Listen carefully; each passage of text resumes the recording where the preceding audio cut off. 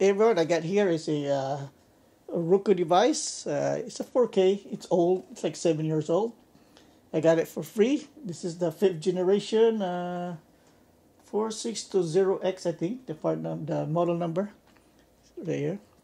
Anyway, it's free, so I need one because I have a projector that I've been switching my streaming device back and forth. So since this is free, I'll just keep it with the projector and I just power it on when I need it. Otherwise, it'll just stay unplugged. Anyway, enough of that. This video, I'm going to show you how to reset this Roku to factory reset. Alright, so this is how you factory reset a Roku device. Alright, let's get started. Alright, so here's the Roku. Let me go put it in doggy barking. Anyway, let me go to the menu here.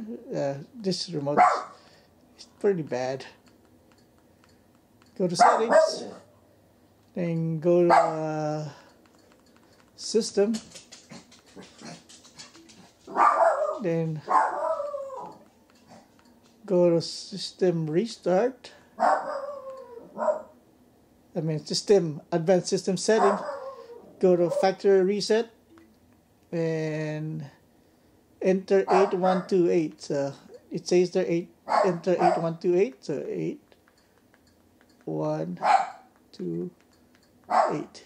Okay. Yes. So that's it. That's how you factory reset your Roku.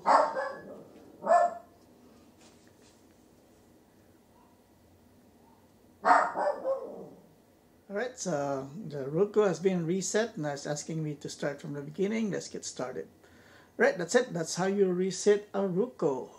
If you like this video, please like and subscribe. And I hope to see you next time. Thank you and have a nice day. Goodbye.